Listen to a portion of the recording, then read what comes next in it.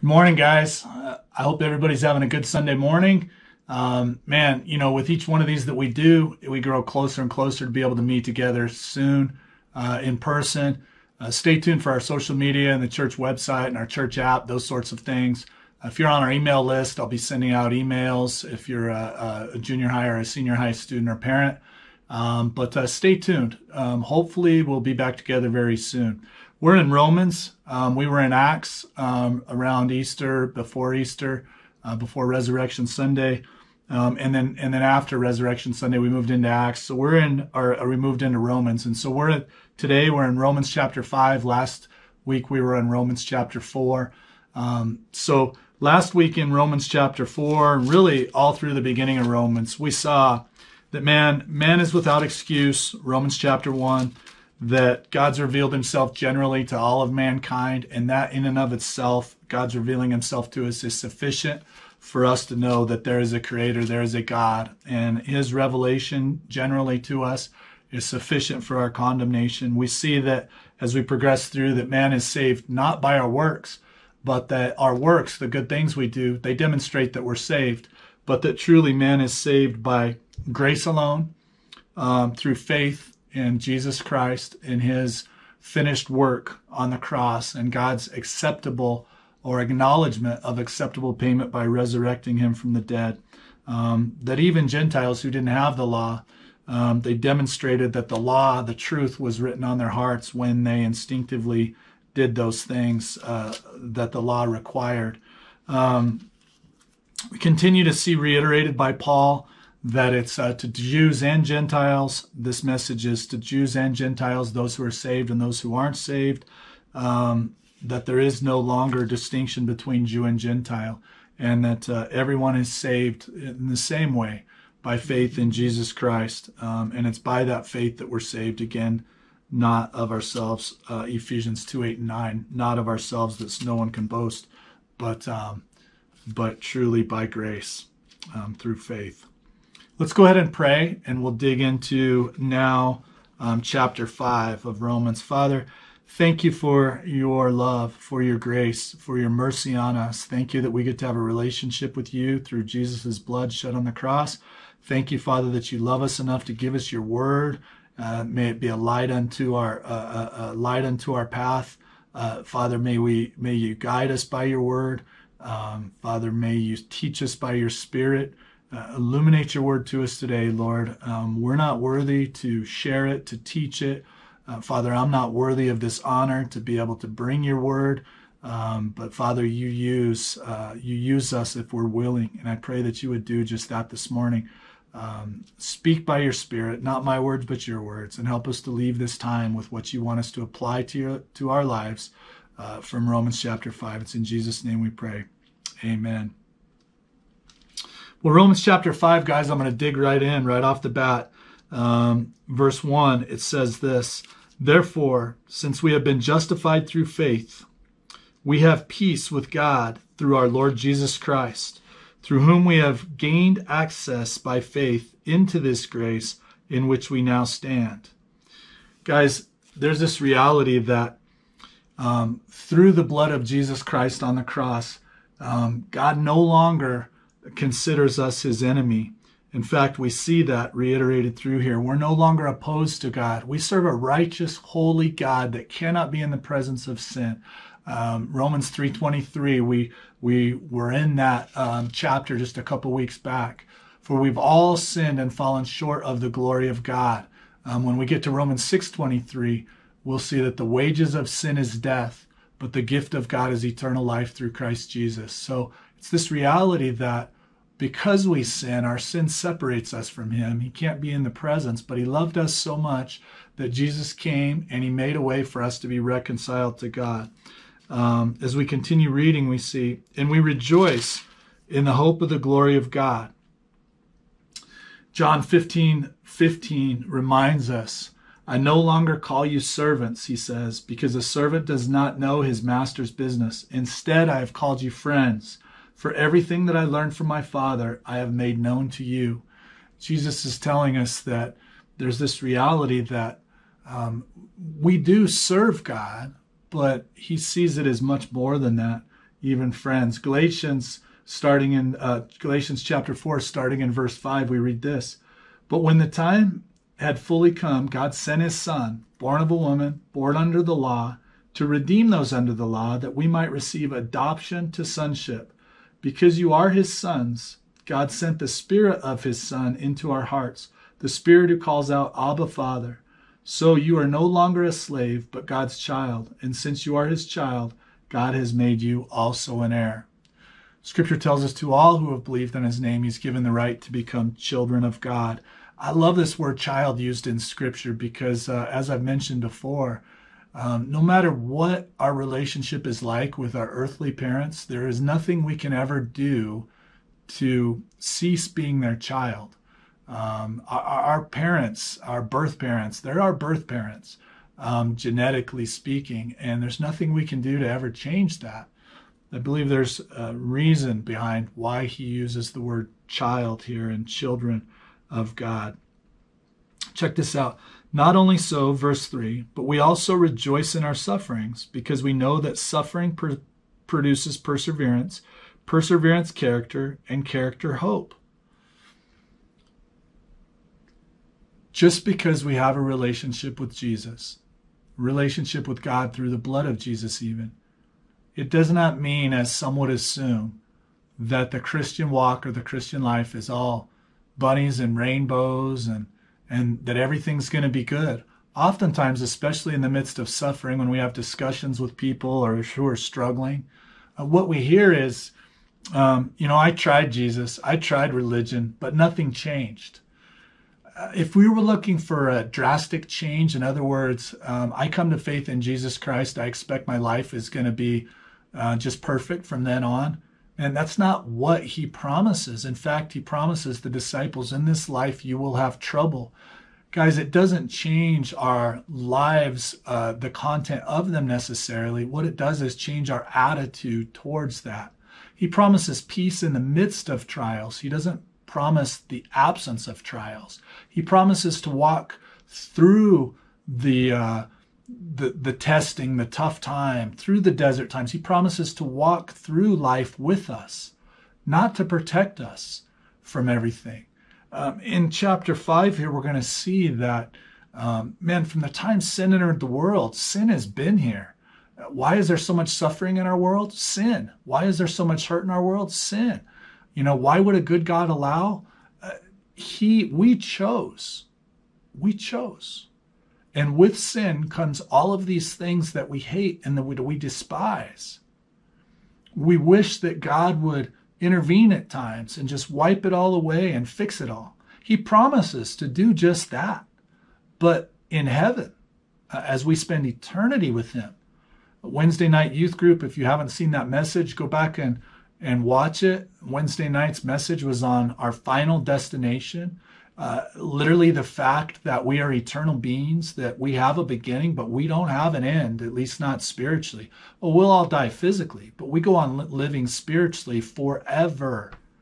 And we have a God that loves us so much that he lets us choose where we're going to spend that time and how. We choose by what we do with Jesus here and now. People say all the time, why would a good God send anyone to hell if it's such a horrible place? And he gives us a choice. We choose whether we're going to spend eternity with him in heaven and glory and paradise and awesomeness, or whether we're going to spend eternity separated from him in total aloneness, total darkness, absolute suffering that the brain can't even imagine, absolute aloneness, all of our sins being just played for us, or our mind just reminding ourselves of them in that struggle for all the rest of eternity, forever. He lets us choose, and we have a choice to make. And we see that theme repeated through Romans. Suffering produces perseverance, perseverance character, and character hope. I'm reminded of James chapter 1, starting in verse 2 on through 4. He tells us, consider it pure joy when you face trials of many kinds. We ought to be pumped up and excited when we're facing trials. when we're facing struggles. Consider it pure joy when you face trials of many kinds, because the testing of your faith develops perseverance, and perseverance must finish its work so that we may be mature and complete, not lacking in anything. I'm a simple guy, and so I use simple analogies, and I oftentimes think of the training that's required to be proficient, to be good at any sport or anything whatsoever. Maybe it's an instrument, maybe it's dance, maybe it's whatever. The reality is that we know that to be proficient at something, we have to practice and practice and practice, and we have to be tested, and we have to train. And that training is oftentimes not fun. In fact, sometimes it's just flat uncomfortable. We don't like physical conditioning before the sport begins at the beginning of the year, but we know that that physical conditioning strengthens us to be able to actually play, practice and play in a game. And apart from that physical conditioning, we're just not strong. We're just not ready. Guys, life is no different. If God protected us from everything that came in to our lives by way of struggle or testing, we wouldn't be strong people at all. In fact, that we know that those who have gone through some of the toughest struggles are tough people. They're better able to endure at the end. They're better able to endure whatever comes into their lives. We have this idea that we have to protect our kids as parents, that we have to protect our kids from everything. But we know that if we don't let our kids fight some of their own battles, go through some of their own struggles, they're never going to grow up and be capable, strong adults. That's a truth and a reality that we see. And yet, as we go about life, we illogically sometimes make statements like, if God really loved us, why wouldn't he protect us from all the bad stuff? If God's word is true and he tells us that he works in all things for the good of those who love him, who have been called according to his purpose, then why do we see so much hurt and pain in the world? Guys, we need that strengthening, that testing, that developing, just like it says here, because it develops perseverance in us, and we can get through anything. We can get through whatever struggles. We can get through whatever comes our way. And not only can we get through it, but we can glorify and honor him and still experience joy. And as he tells us in Philippians 4:6, we can experience peace that just blows the mind through it all. We see that even in our world today with all this COVID stuff. I mean, we can see that there are those that are just like a rock, like, yeah, I know there's concerns out there, but they're just like a rock and they're dealing with it and they're taking it as they come. And then people that are just an absolute wreck. How are you during this time? What do you show? Do you show that your ultimate trust and that your peace is in God, that he holds you in your hands, that you know your days are numbered, there's nothing you can do to add a single hour to them, that ultimately he's in total power and control? If you're a Christian, I hope that's what you're displaying, because that's what we're called to. We see all through Scripture over and over how we should be glorifying the Lord, as we should be salt and light in this dark world, as we should be this and that. Let me remind you that as these things were being preached and taught all through Scripture, they had persecution. They had difficulty. We may find it hard during these dark times to glorify him and glorify him well. Guys, it's assumed that we're doing that in the most difficult of circumstances, because in many cases, that's the context in which it was written. Paul, writing much of the New Testament, even from prison, where he was being persecuted.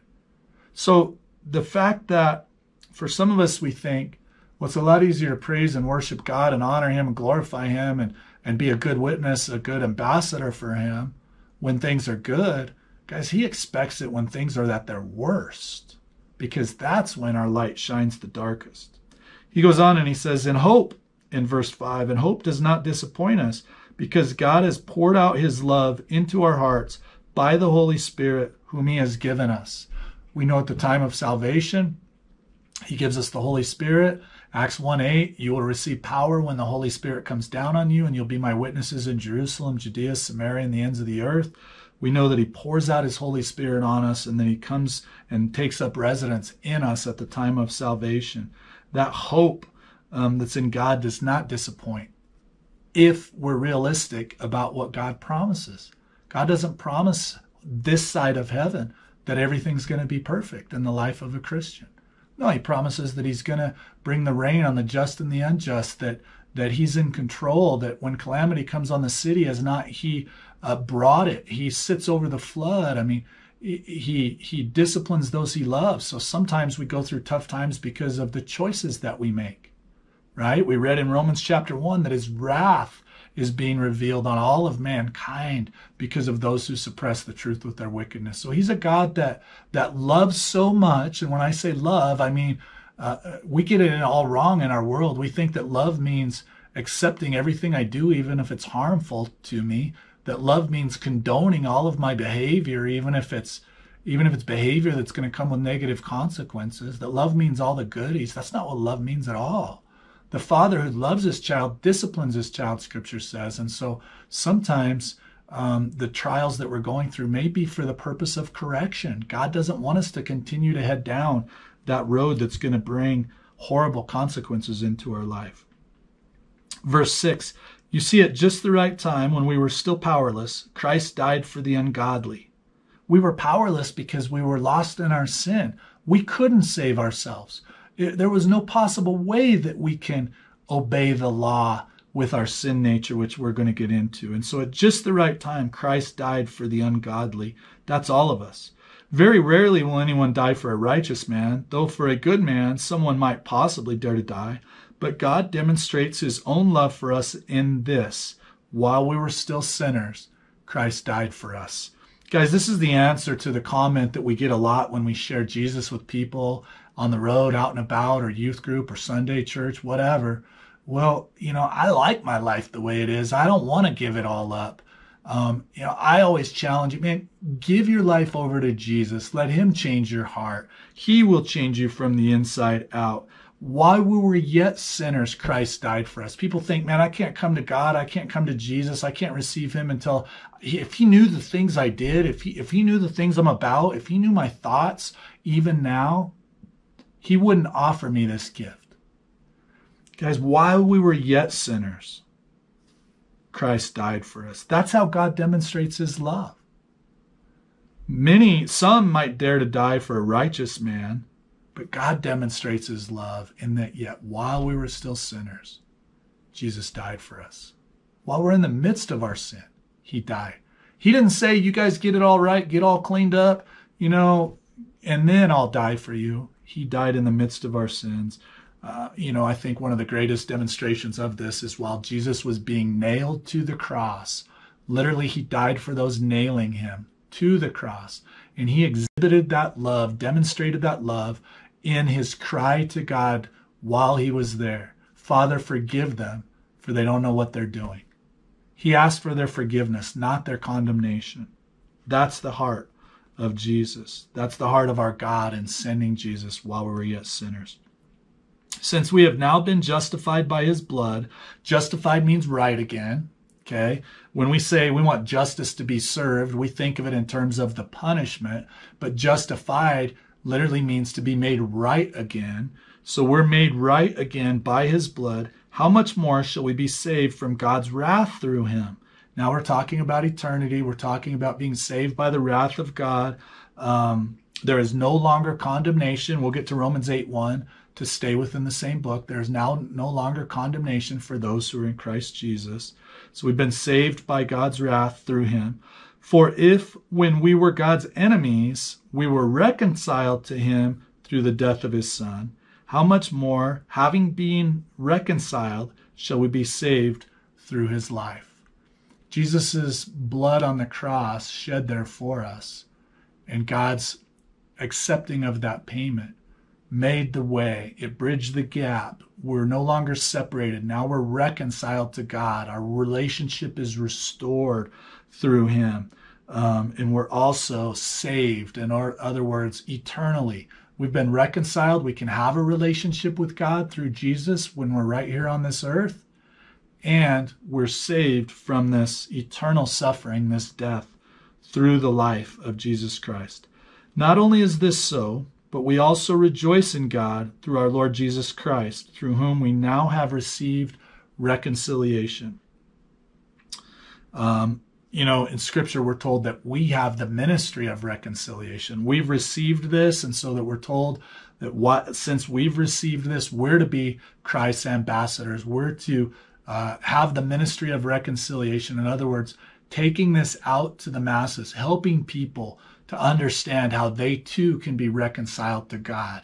Never more important than in a time when we're wondering where the world's going and what's going to happen. People are wondering. Take it to them. You've got the ministry of reconciliation through the blood of Jesus Christ. In Acts 1:8, his Spirit who dwells in you, you'll receive power. My Holy Spirit comes down on you, and you'll be my witnesses literally everywhere, is what he's saying there. Verse 12, therefore, just as sin entered the world through one man, and death through sin, and in the same way death came to all men because all sinned. For before the law was given, sin was in the world. Law wasn't given yet. Adam and Eve had a simple command.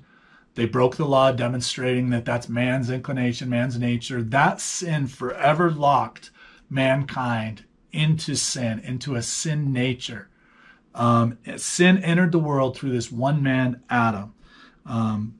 But sin is not taken into account when there is no law. Nevertheless, death reigned from the time of Adam to the time of Moses, even over those who did not sin by breaking a command, as Adam did, who was the pattern of one to come. Paul is just giving a nod to and recognizing here that Adam had an explicit command. Sin entered the world, and with sin came death. Paul's arguing that death continued to all man. He's talking about the passing of this sin nature from Adam to all men, despite the fact that the law, the Mosaic law, the law had not yet been given. It wasn't until thousands of years afterwards that the law was actually given. And so man wasn't breaking specific laws necessarily. We know according to Romans chapter 2 that law, Romans 1 and 2, the truth of the law is written on our hearts, and so we're still guilty. That convicts us. But we see that death sentence imputed by Adam's sin to all of mankind continued regardless, even before the law. Men still died even before they got the law. And so it's demonstrating that death is a consequence of sin, period. People look at the pain that comes from the loss of loved ones, the loss of whatever. Why was she taken so soon? Why did God let this happen? Guys, that goes clear back to the first sin. With death comes all of this stuff that we hate in our world, pain and suffering and all of that. And it's going to be here until we spend eternity with God in heaven. So that's the point that Paul is making here. But the gift is not like the trespass. For if many died, I'm in verse 15. For if many died by the trespass of one man, how much more did God's grace and the gift that came by the grace of the one man, Jesus Christ, overflow to the many? So death came by one man.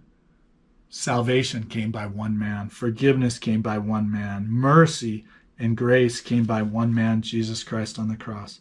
Again, verse 16, the gift of God is not like the result of one man's sin. The judgment followed one sin and brought condemnation, but the gift followed many trespasses and brought justification.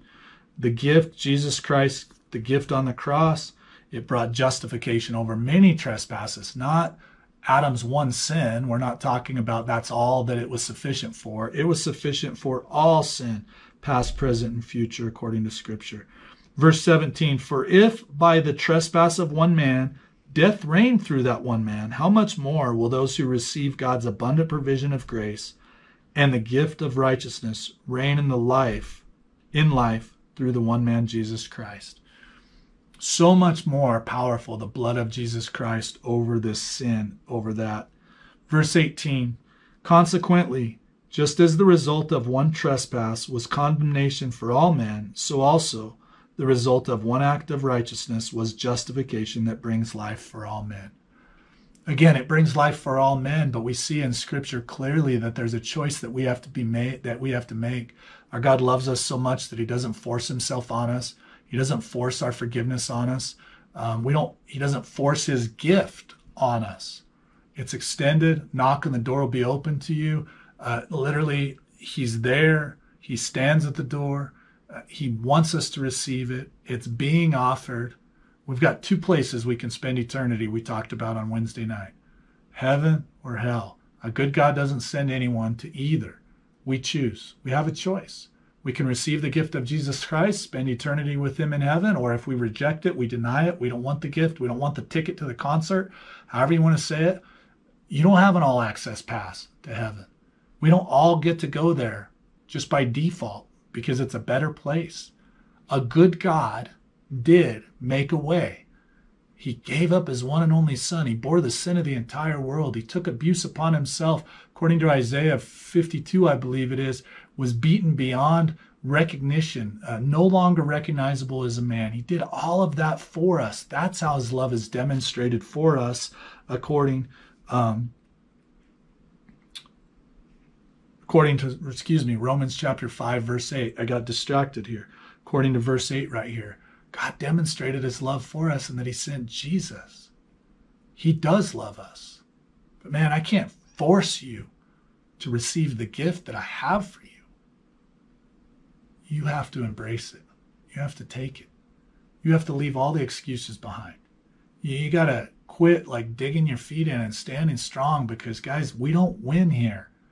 We don't win. You're not going to win against God. You're not going to convince him that there's a better way. You're not going to convince him that all roads lead to heaven.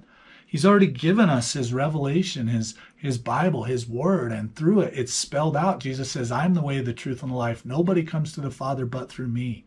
So you can hang on to your belief. You can hang on to your ideology. You can hang on to whatever. But God's not fooled. And someday, the truth that we know to be true in our hearts, will be revealed. And even those who reject it and refuse it will know it in a very, very real way. Verse 19, for just as through the disobedience of one man, the many were made sinners, so also through the obedience of one man, the many will be made righteous. This idea of being made righteous is flawless, washed clean, without fault, without blemish. It's like the white grease board without a mark on it. Like literally we're washed. Titus 3:5 says that we're saved through grace by the washing, rebirth of the Holy Spirit. Verse 20, the law was added so that trespass might increase. And this is an interesting little side note here from Paul. Literally, we know the reality is if I tell you not to do something, that's the very thing you want to do. Parents know this as children grow, right? Don't touch the hot stove. That's the first thing the kid does is touch the hot stove. Why would God give us the law so that trespass would increase? Well, there was much purpose in the law. First of all, it defined sin. It showed us how wretched and pitiful we were, and it caused us to cry out for a Savior, because there's no way I can do this on my own. I can't meet the law. If you've ever tried to toe the line and obey the law and be perfect in your life with Christ, we know that it's futile, that we continue to fall and fail. There are those that would say, well, just abolish the law and make everything okay. That way people don't feel guilty about it. No, that society then spins downward spiral, morality out the door. I mean, that's what we've seen in our society largely, honestly. No, the truth is the law is there to cause us to reach out. We need a Savior and draw us to God. And through that drawing to him and accepting then of what Jesus Christ did on the cross, he makes us righteous. He makes us he justifies us through the forgiveness that comes from his blood. And his Holy Spirit comes and takes up residence, being confident of this, that he who began a good work in us will carry it on to completion until the day of Christ Jesus. His Holy Spirit begins to change us from the inside out. We know the only thing capable of changing a life is the Word of God taught by the Spirit of God into our hearts. Don't be conformed any longer, Romans 12:2. But be transformed by the renewing of our minds. He's speaking the word of God that renews our minds, washes out all the junk, makes us new again, changes us from the inside out. So verse 20, the law was added so that trespass might increase. But where sin increased, grace also increased all the more, so that just as sin reigned in death, so also grace might reign through righteousness to bring eternal life through Christ Jesus our Lord.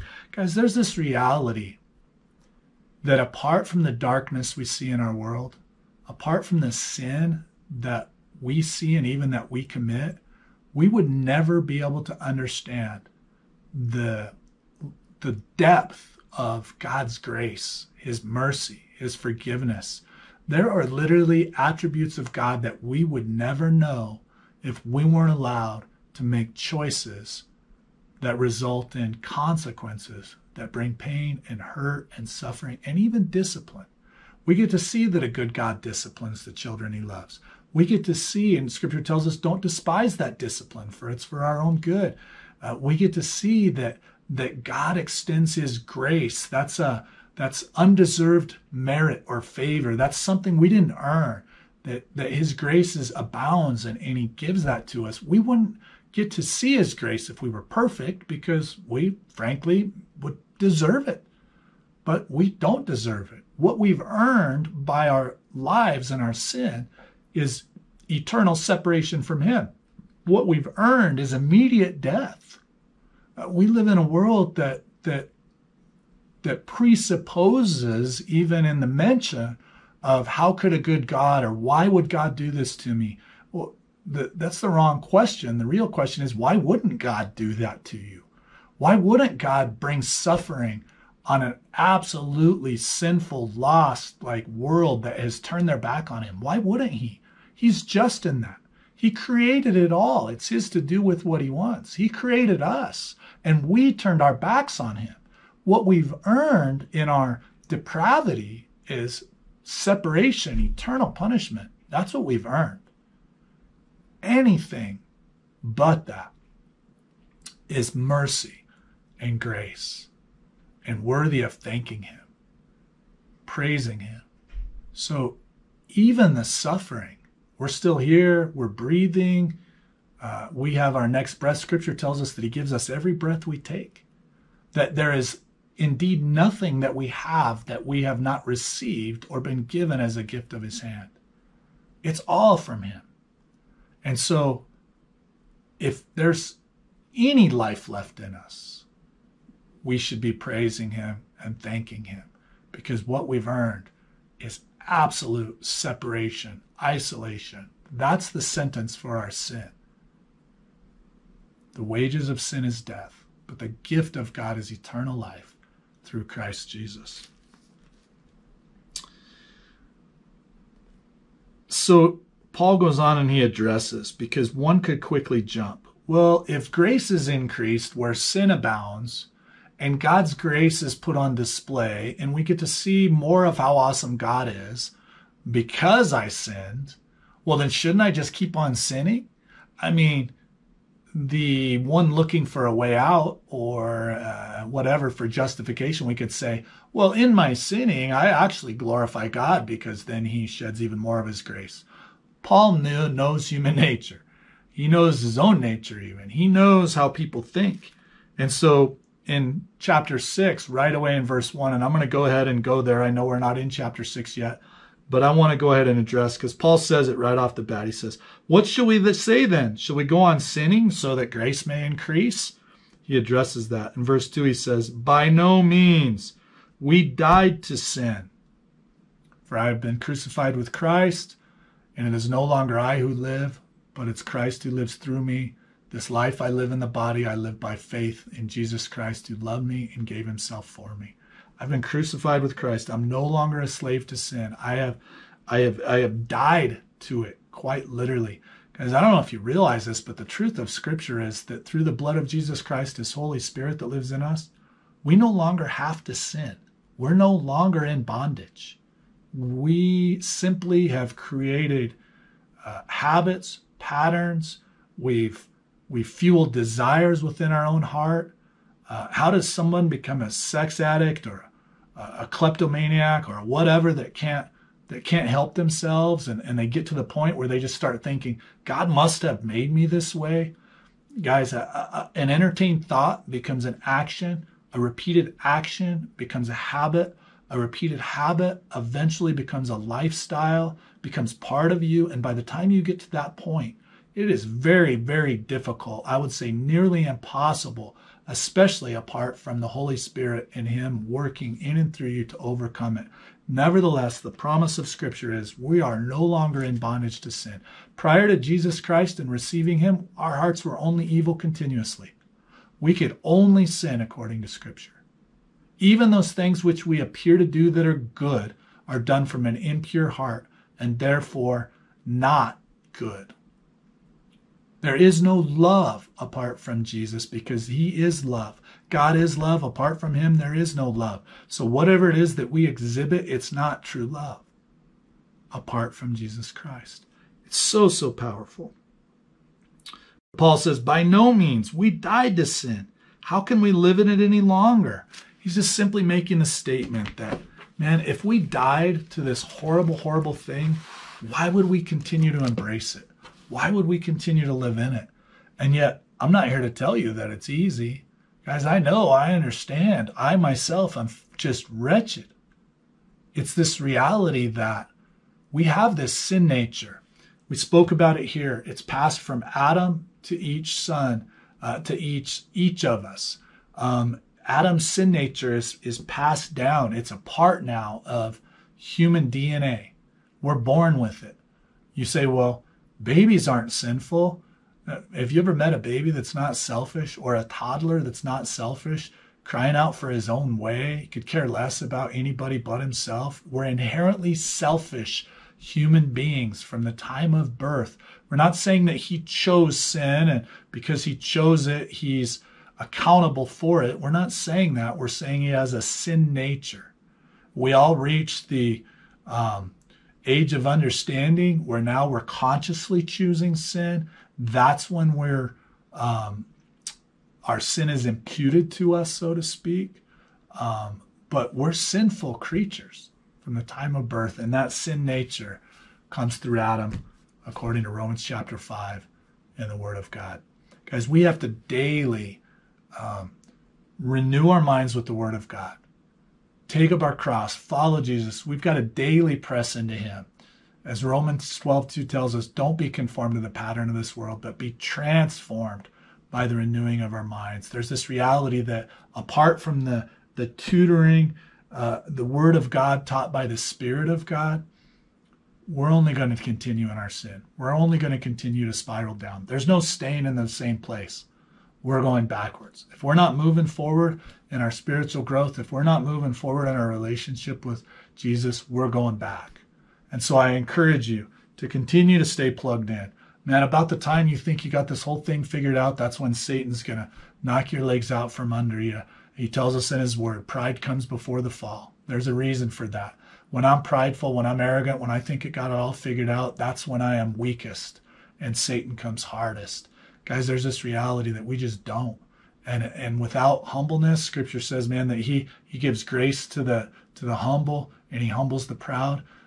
Man, apart from humility, I'm not teachable. You can't teach somebody who's already got it all figured out. We teach people who are humbled.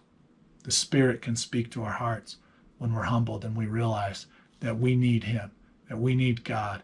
As we read, that was the purpose of the law, for us to realize that, man, I can't meet this standard.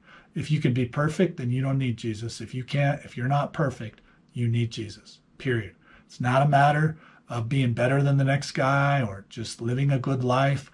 The best that we have to offer is but filthy rags. Perfection is the mark. If you can hit perfection, you don't need Him. Otherwise, I encourage you, even today, right where you sit, wherever you're at, man, give your life to Jesus. Invite Him into your heart. Ask Him to be Lord of your life. Turn and repent of your sin. He promises that for all those who believe, and remember, belief means true belief. There's going to be some action we can see. For those who believe, He's given us the right to become children of God. For God so loved the world, He sent His only Son, that whoever believes in Him would not perish but have everlasting life. Do you believe? I encourage you to. Let's close in prayer. Father, we love You. Thank You for the gift of Jesus. Thank You for loving us enough to send Him and giving us Your Holy Spirit who teaches us from Your Word. Man, I pray, Lord, that we would press into You all the more, even as we're nervous, even as we're struggling, even as whatever, Father. We pray, Lord, that by the power of the Holy Spirit, You would help us to get on top of this sin. Father, that we want to just shrug a shoulder and go, oh, well, God will forgive me. but that we will truly purpose, Father, to allow your Spirit to work from the inside out, that we draw on the power that we have in your Spirit who dwells in us. For you tell us we're no longer in bondage, no longer a slave to sin, but you've made us free. You, through the blood of Jesus, you made us your children. Father, as always, my prayer is that anybody who's out there that might be listening that doesn't know you, my prayer is they just fall on their face and make you Lord of their life. Like literally, it's a matter of just reaching out, just accepting the gift that you've given through the blood of your Son, Jesus Christ, shed on the cross. And you promise to change us from the inside out, that you promise to make us what you want us to make, Father, if we'll only submit, if we'll only agree, if we'll only allow you to work in us. That's my prayer for everybody out there. Simple prayer where they pray, God, forgive me of my sins. Come into my life and be Lord of it, and help me be more like your Son, Jesus. Father, all these things we pray in Jesus' name. Amen. Guys, we love you. We miss you. Reach out if you need anything. If you receive Jesus Christ, your personal Lord and Savior today, man, let somebody know. Let us know so we can pray for you. Maybe we can get you plugged into some Bible study and getting off to the right foot. Thanks again. We'll talk to you soon.